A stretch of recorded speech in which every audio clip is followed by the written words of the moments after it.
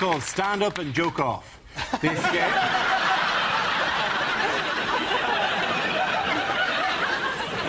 This game involves Mark, Andy, Frankie and Russell. So if you could make your way to the performance area, please. This is a stand-up challenge. Our random news generator contains a bank of topics. We spin the wheel, and when it stops, anyone can step forward and try to make us laugh about the subject it's landed on. The winner is a team. I judge who produced the funniest material. OK, here we go. Let's spin the wheel. The first topic is airport security. Who wants to come in? That's Mark. Hey, I find it very stressful, the amount of security at the airport these days. All these announcements, ladies and gentlemen, at this time of maximum security, at this time of height... What do they mean, at this time of maximum? When's it going to stop? Ladies and gentlemen, I think they've gone. If you see a mysterious package, shake it!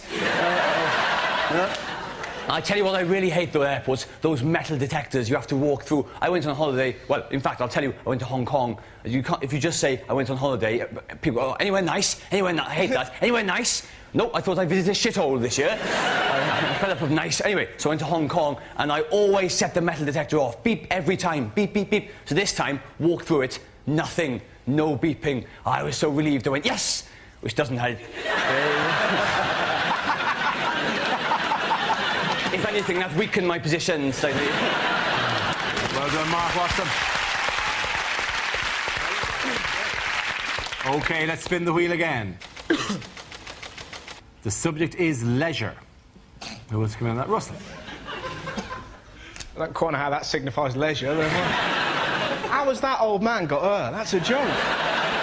Anyways, we've got more disposable income now than ever, right? And this is quite an odd story, but my mum recently bought a hot tub. Now, I don't know if anyone else... It's quite exciting when your mum gets hot. She put it at the bottom of the garden, you get quite giddy, and then you're in it, and then you realise you're actually just outside having a bath with your mum. And it's a very...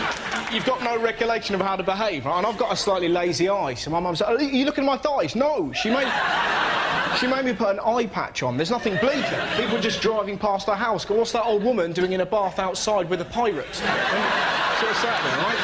It gets freakier. My dad jumped in, my brother jumped in, my sister jumped in, and two of our family dogs leapt into the pool, right? So we're all on the edge, like really British, terrified, we're all naked. Dogs are just going around like that. Having the time of their life, right? And my mum just chose this moment to embarrass us, just looked up and went, hey, guess what? Well, she wasn't doing a dog impression, that would be weird. Right? She went, guess what everyone in this hot tub's got in common? I don't know, Mum, what? That's a dog hitting me, right? My mum looked up and went, everybody in this hot tub has sucked my tits.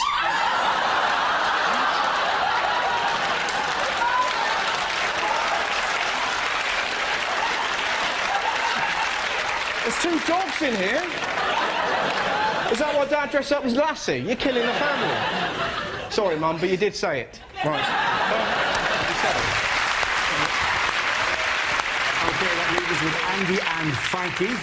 The next topic is... It's Britishness. Who wants to come in? Mr. Parsons. The photos. Yes. Britishness. For those of you who require more than just a setup to a joke, there's only two things we like, aren't there? Huh? Moaning and queuing. And why do we like queuing? So as we can have a bloody good moan about it.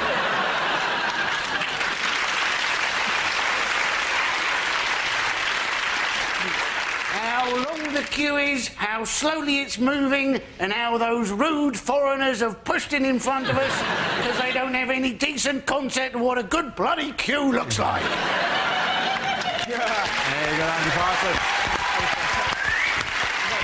OK, Frankie, let's see what you've been left with. It's science. Scientists have just built the world's biggest ever super collider, and they're doing an experiment to find out what makes up protons. I hope that if the experiment's successful, the whole of our reality will dissolve and a big sign will come up that says, Level 2.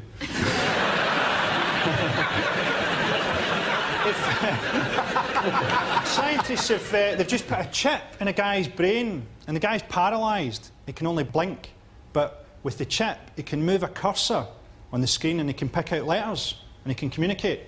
So far, he's written kill me, kill me, kill me.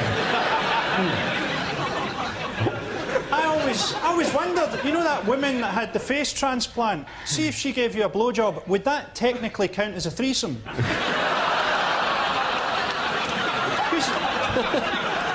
You know, science isn't all progress. You know, so you look at 4x4s and they're bad for the environment. They're too big, aren't they? I mean, often now when I'm out dogging, I have to stand on someone's shoulders just to be able to press my balls on the windshield. Thank you, Roy, ladies and gentlemen. I think in that round the points go to Russell and Andy.